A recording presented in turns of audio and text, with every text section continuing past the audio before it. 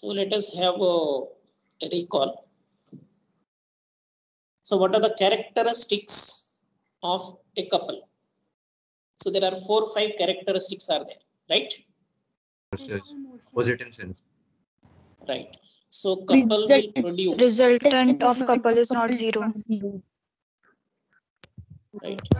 Couple will always produce Constant. rotation. Moment of couple is always constant. Right. Independent of So point. resultant force. Equivalent if they have. Okay. So resultant force of the couple in any direction, it is 0. Therefore, couple will not produce translation. Being resultant force is 0, there is no translation. But the resultant moment of the couple is not equal to 0. Therefore, there is a rotation. Then, couple is always, the moment of couple is always constant. It is independent of the point about which the moments are taken. Then two couples are said to be equivalent. Two couples are said to be equivalent if they have the same magnitude and sense. So irrespective of the forces constituting the couple. So two different couples are acting on the body, but the magnitude of the couple, sense of the couple on both the bodies, it is same. You can see that those two couples are equivalent. Right. Then, what is the resultant of force system? How do you define resultant of force system? Force. The only force which can be applied by removing all the forces. The net or combined effect of all the forces acting on rigid body. Net effect. Then what is equilibrium? Net force acting on the body. And the net forces on the system and the net torque on the system is 0. Right. Then what is equilibrant? The force that is required. The force to keep which the brings body in about the equilibrium is called as equilibrant. Anyone please? The force that requires to keep the body in equilibrium or that brings the body in equilibrium is called as equilibrant. Right. Okay. So we have divided engineering mechanics into 3 parts. So part A, it belongs to the basic concepts. Part B belongs to statics, and part C, dynamics. So in part B, statics, there are 4 units, whereas in part C, dynamics, there are 2 units, total 6 units. So unit 1, resolution of composition of forces. Chapter 2, resolution of forces, that we are going to see today.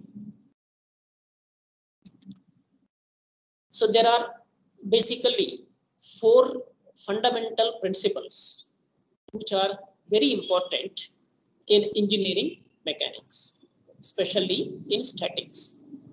So one is principle of transmissibility of forces. Then you have principle of superposition of forces. Then principle of moments. Then you have Varignon's theorem, which is very, very important. So Varignon's theorem is used to find the position of resultant of the given force system. That application we will see in the next chapter. Now, what is principle of transmissibility of forces? It states that if a force acts at a point on a rigid body, then it is assumed to act at any other point on the same line of action of the force within the body. Suppose if a force is acting on a rigid body at a point, and that force will have some effect on the body. Now you can assume that that force can act at any other point along the same line of action, but within the body. Here, consider a body, rigid body. Let force P be acts at a point A on a rigid body. So this force will have some effect. That is, it tends to produce motion of the body in the direction of force. That is, in the direction of line of action of the force. So that is the effect of force on the body. Now, I am considering another point B on the same line of action of the force. Now I will transfer this force F, which is acting at point A, to point B. Then the effect of the force on body remains same. So again, this force tends to produce motion in the direction of the line of action of the force. Means here what we are doing, the force which is acting at A is transferred along the same line of action to another point B, but within the body, so that the effect of the force on the body remains same. That is principle of transmissibility of forces. Understood? Now let us consider another example. A man trying to push this box by applying force P at point A. So that is the effect of force on the box. Now I am considering another point B on the same line of action of the force. Now the man is trying to pull the box by applying the same magnitude, say P. Again, it will have the same effect. That means here the force is transferred from point A to point B along the same line of action without changing the effect of the force on the body, known as principle of transmissibility of forces. Understood? Then principle of superposition. It states that the action of a given system of forces on a rigid body is unaltered, remains same, even if another system of forces which is in equilibrium is added or subtracted from the given system. So let us consider two different systems. So in one system, the number of forces are couples, maybe, are acting, so which will have some effect. Now consider another system which is in equilibrium. That means the resultant of that system is zero, right? Now when you add that system which is in equilibrium to the given system, or even if you subtract that system from the given system, the effect of this system remains same. That is the meaning of principle of superposition of forces. Means we are superimposing the forces which are acting in the system of equilibrium on the given system. Okay. So take one example. There is a body on which three forces are acting. I am considering a simple system having three forces. Now what is the resultant of these three forces on the body? Yes, anybody? 70 Newton towards right. 70 Newton towards right. 70 Newton towards right. So it is plus 50 plus 80 minus 60. So 70 Newton towards right. So this is the effect of the given system, right? Now consider another system which is in equilibrium.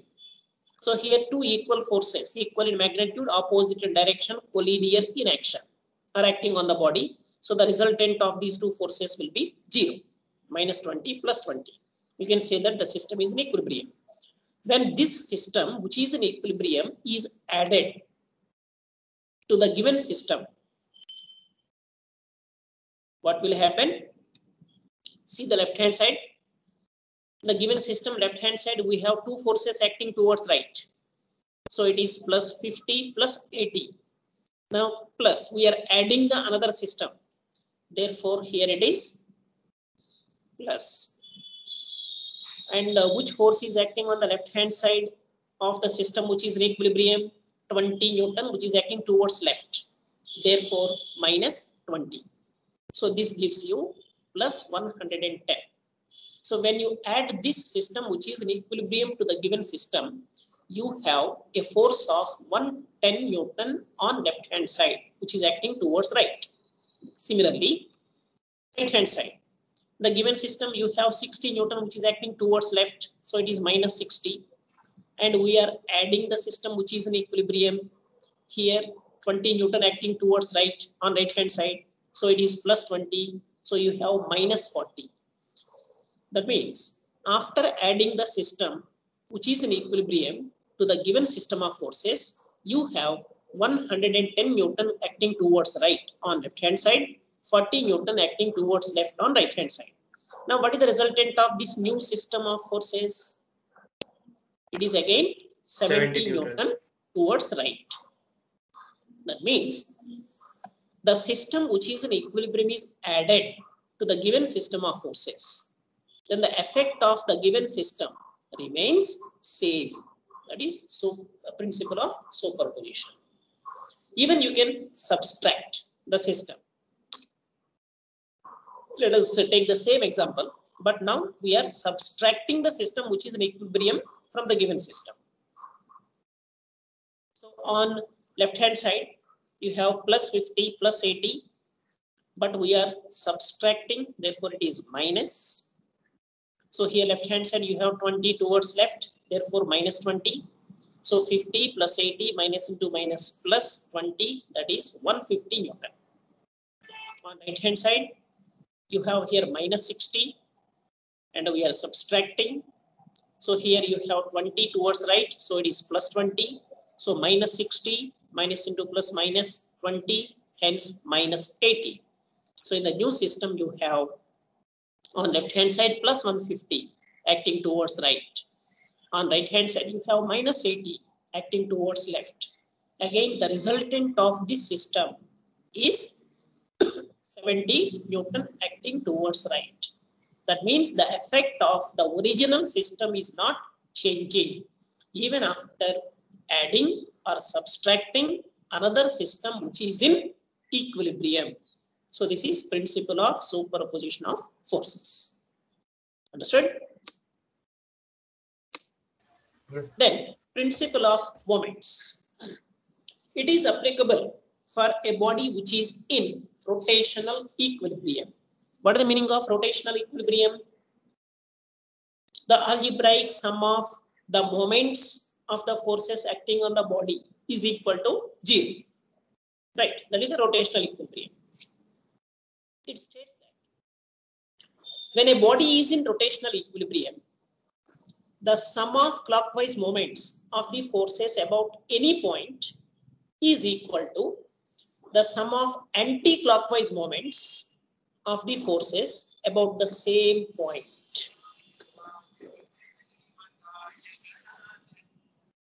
See, when a body is in equilibrium, we are saying resultant is 0, which means the resultant force is 0 and the resultant moment is 0. Right. When I'm saying resultant moment is 0, means there is no rotation. So it is in equilibrium. Now, what is the resultant moment? Simply, it is the algebraic sum of the moments of all forces about a point. So when the algebraic sum of the forces is equal to 0, while taking algebraic sum, I am considering anti-clockwise moments are positive, clockwise moments are negative. Right. So anti-clockwise moments positive minus clockwise moments is equal to 0. So this minus clockwise moments taken to the right hand side. Then sum of anti-clockwise moments is equal to sum of clockwise moments. I am rearranging the terms. Right. So for better understanding, see this example. So it is a force system is acting on this body and this body is in equilibrium. Okay. Here the resultant force is 0 because here pair of forces are forming couple. Here 60 Newton forces. So these F1 and F3, they are forming a couple. Again, pair of 90 Newton forces. These two are forming a couple. Means simply there are two couples are acting on this body.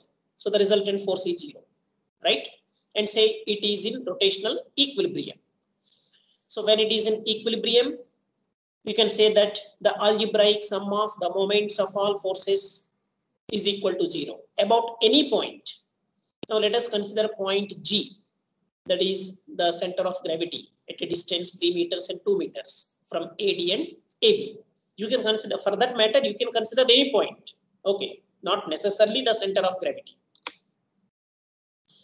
So being it is in rotational equilibrium, the algebraic sum of the moments about point G is equal to 0. So M1, M2, M3, M4 are nothing but the moments of F1, F2, F3, F4 about point G. What is moment of F1? What is the sense of moment of F1 about point G? What is the sense of rotation? So it is Anti-clockwise. anti-clockwise. Therefore, plus F1 into what is the perpendicular distance from the line of action of the force to point G? It is 3 meters. 3 right? meters. So plus F1 into 3. Now, what is moment of F2? What is the sense of moment of F2 about point G? It is forming clockwise sense. So it is minus So negative. F2, right? Negative F2 into perpendicular distance from the line of action of force to point G. 2 meters. Again, it is 2 meters. So minus F2 into 2. Similarly, moment of F3. F3 is forming anti-clockwise moment.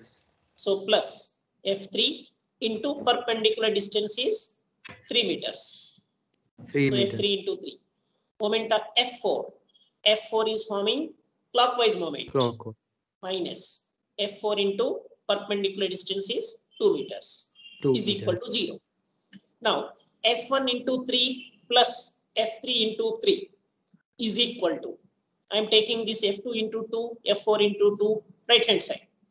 So this minus becomes plus, right?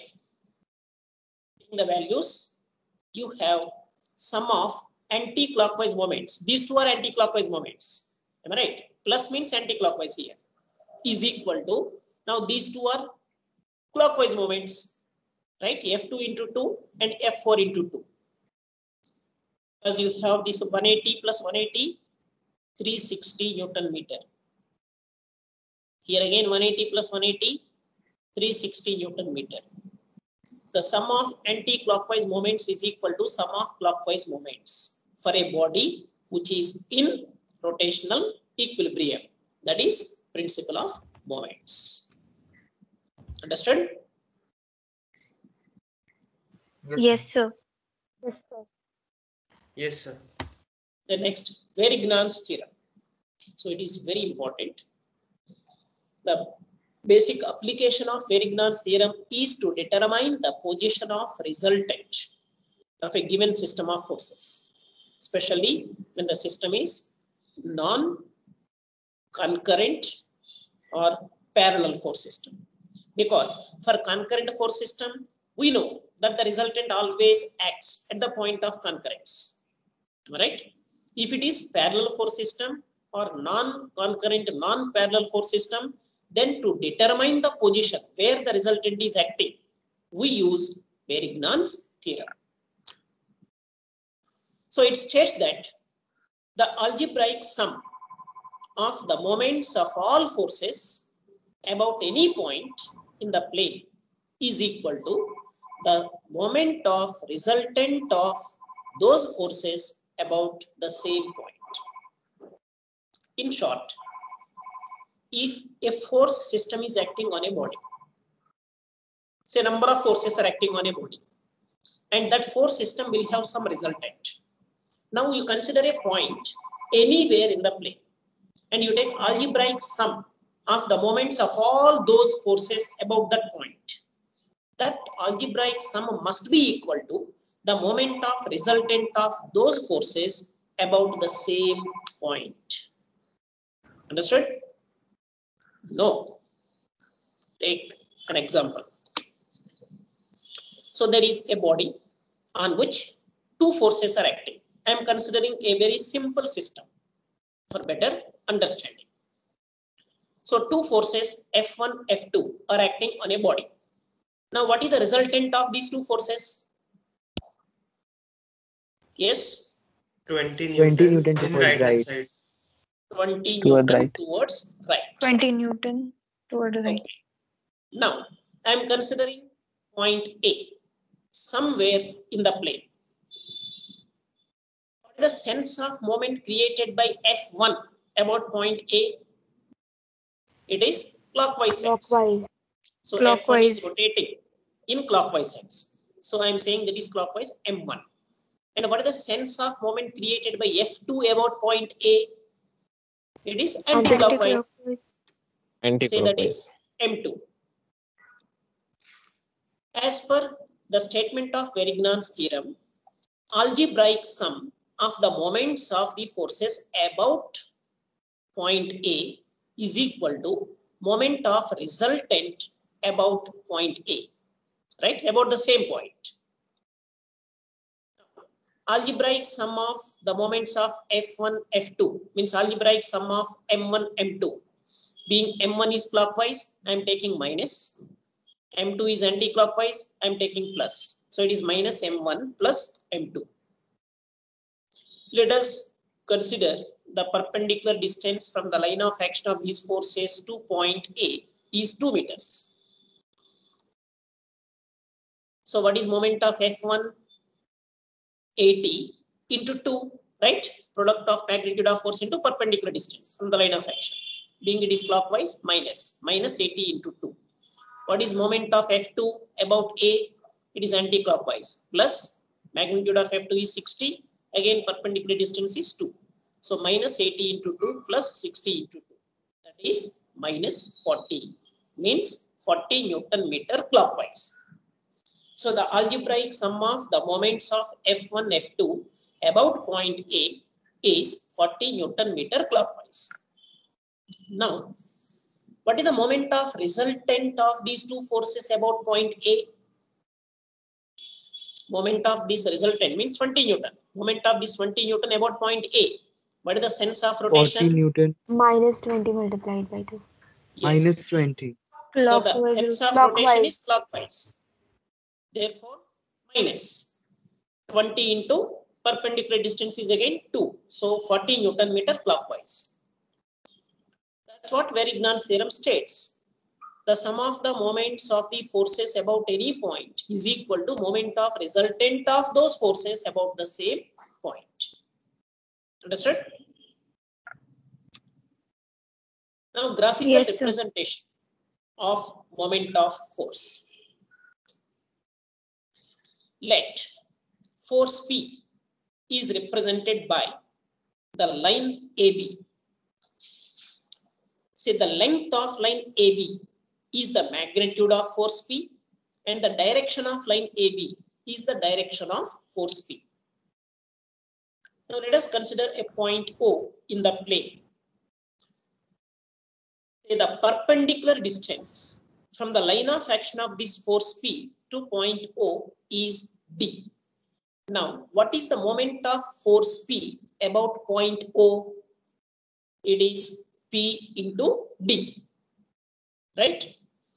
Now, join Yes. OA and OB. So we will get a triangle OAB. Now, what is the area of the triangle? It is half into base into height.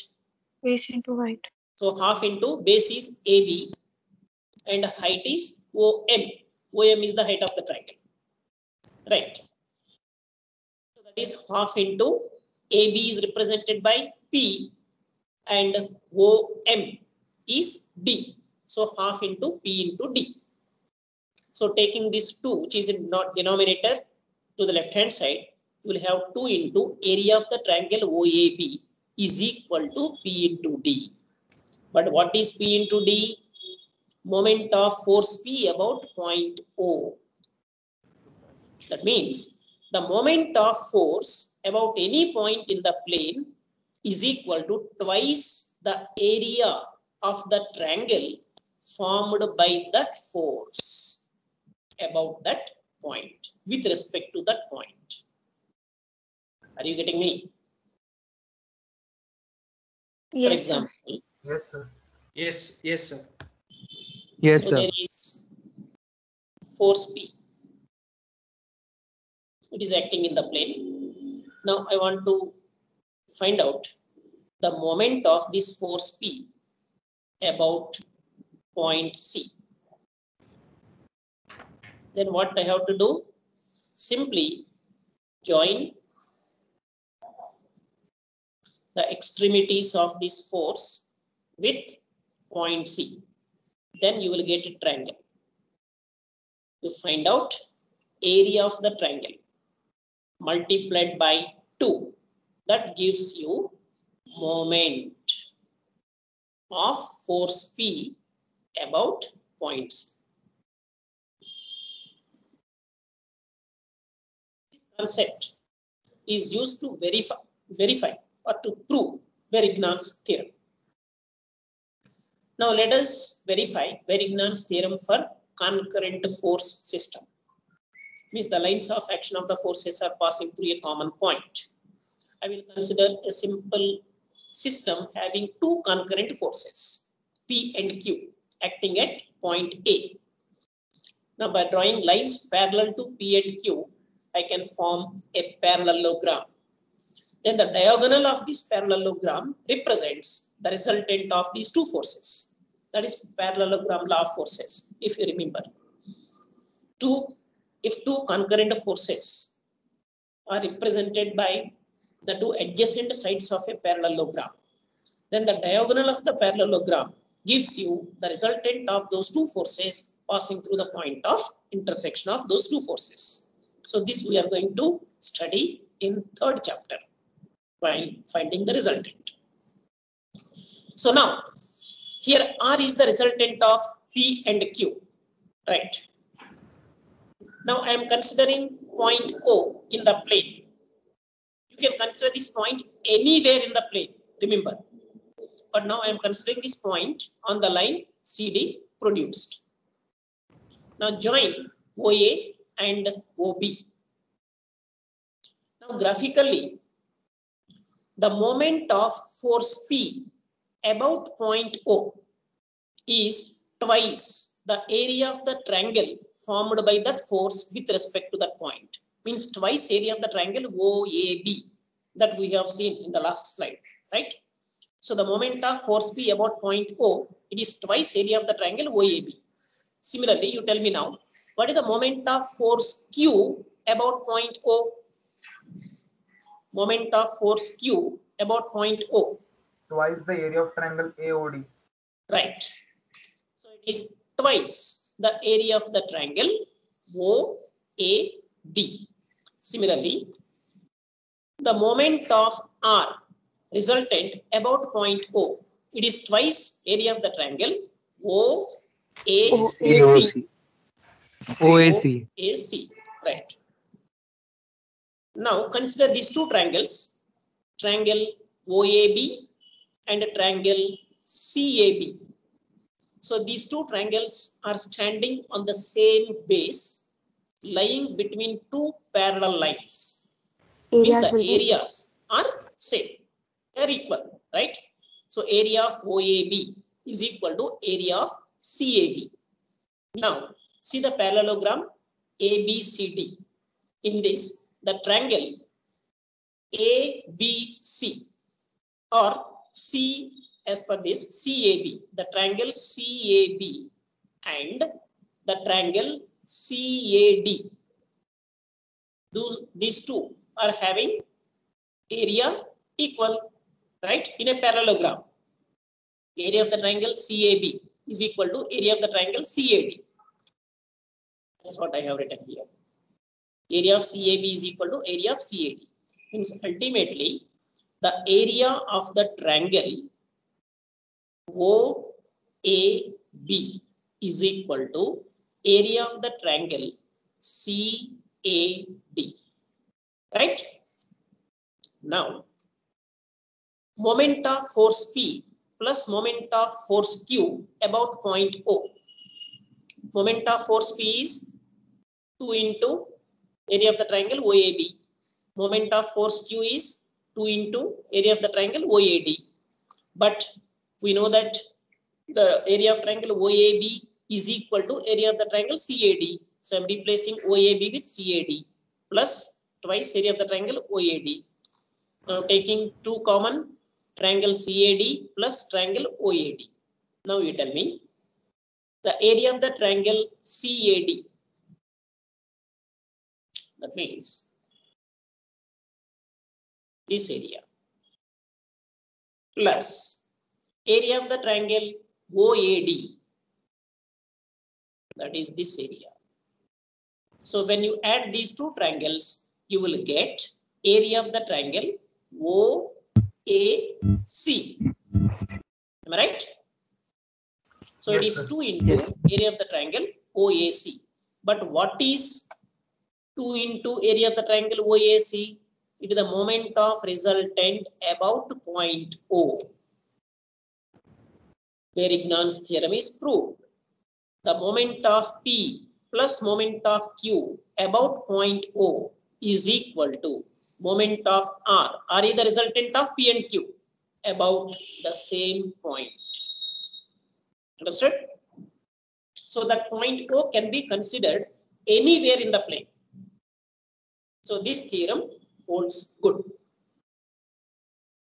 Now let us verify Varignon's theorem for parallel force system. Let two forces P and Q, which are parallel to each other, acting at points A and B as shown. Let R is the resultant, which is acting at point C. Now I am considering point O in the plane, somewhere in the plane.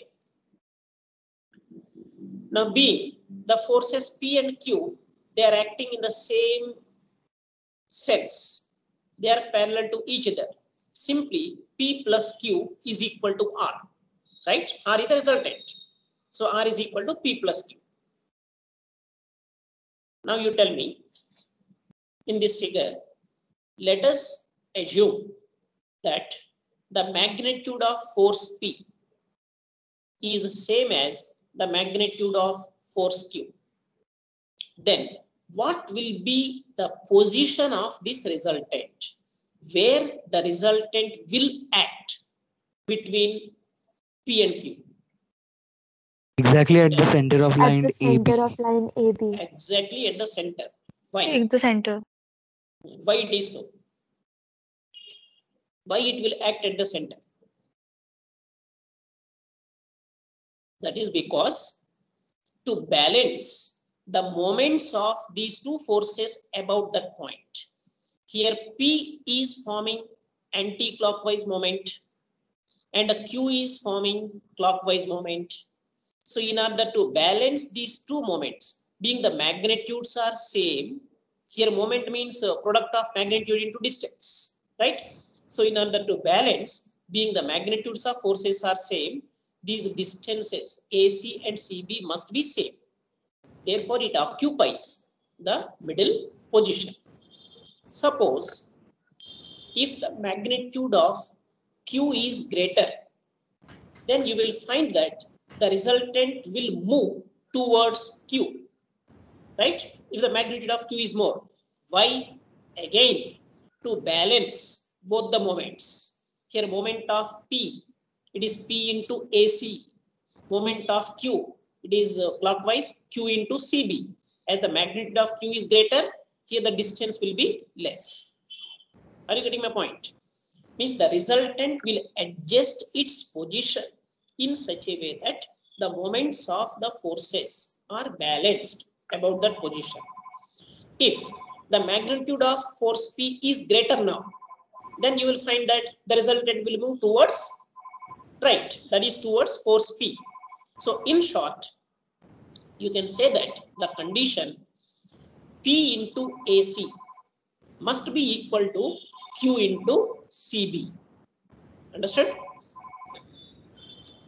So by taking PAC to the right hand side, you have minus PAC plus QCB is equal to 0. Now, moment of force P about point O. Simply, it is P into perpendicular distance, right? That is OA, P into OA. Moment of force Q about point O, Q into distance OB. Moment of resultant about point O, R into OC. Right? Now, as per Varignan's theorem, moment of P plus moment of Q about point O. So, moment of P is P into OA, moment of Q is Q into OB. So, P into OA plus Q into OB. Now, distance OA can be written as OC minus AC, right? I am replacing this OA with OC minus AC. Similarly, distance OB can be written as it is OC plus CB. OC plus CB. So I am replacing OA with OC minus AC, replacing OB with OC plus CB. Then we have P into OC minus P into AC plus Q into OC plus Q into CB. But we have minus PAC plus QCB is equal to 0. Therefore, you have P into OC plus Q into OC. Taking OC common, P plus Q. But P plus Q is equal to R. Okay. So this is proved now. Moment of P plus moment of Q about point O is equal to moment of resultant about the same point. So while considering this point, you can consider it anywhere in the plane. And this Varignan's theorem is applicable for concurrent force system, parallel force system, and even general force system also. Means non-parallel, non-concurrent force system. Understood? So let us have a quiz. So according to the principle of transmissibility of forces, if a force acts on a rigid body, then its effect remains the same when it acts at. Right? It has to act within that body. If it is outside the body, the effect of that force on the body is 0. Then roll number 18. Yes, sir. What is the correct option for question number 2? Principle of moments. For a system which is in equilibrium, the sum of clockwise moments and sum of anti-clockwise moments are equal. That is principle of moments. Then roll number 25. Yes, sir. What is the answer for third question?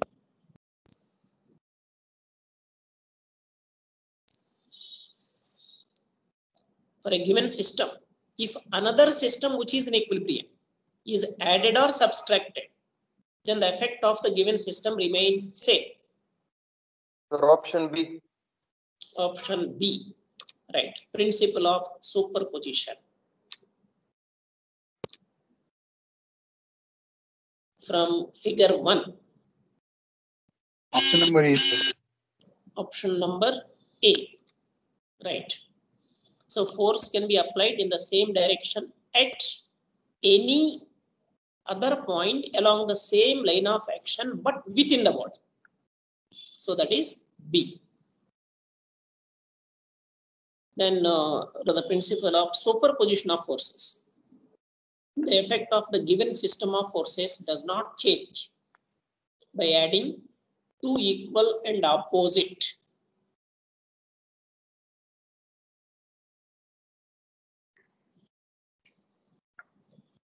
linear forces.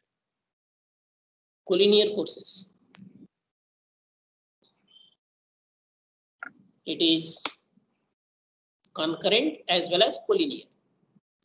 Because as per principle of superposition of forces, if you add a system or subtract a system which is in equilibrium, then the effect remains same. That means if two equal and opposite forces are acting at a point, then it becomes concurrent force system, right? So it is concurrent force system which is in equilibrium. And if the forces are acting along the same line of action,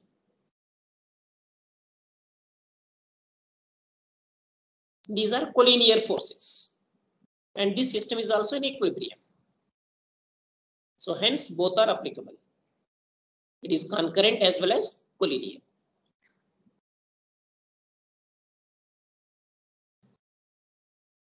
It is option B. Algebraic sum of the moments about any point is equal to moment of the resultant about the same point. The sum of clockwise moments is equal to sum of anti-clockwise moments. It is principle of moments, right?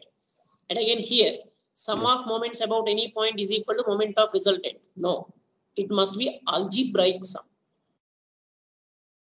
By taking anti-clockwise positive, clockwise moments negative. Determine the resultant moment about point A. So there is a small correction in the figure. Instead of centimeters, you consider it as millimeters.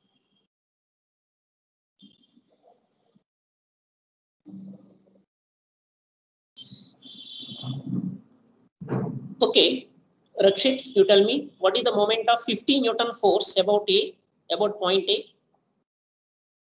Sir, option A. Option A, right.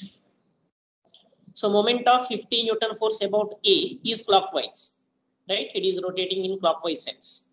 So it is minus 50 into perpendicular distance is 15. And a moment of 75 Newton about A, it is creating anti-clockwise sense, plus 75 into perpendicular distance is 6.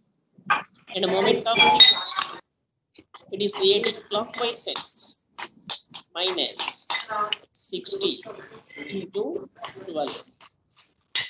That gives you, please mute your mics. It is minus 1020 Newton millimeter. So it is 1.02 Newton meter, being it is minus clockwise.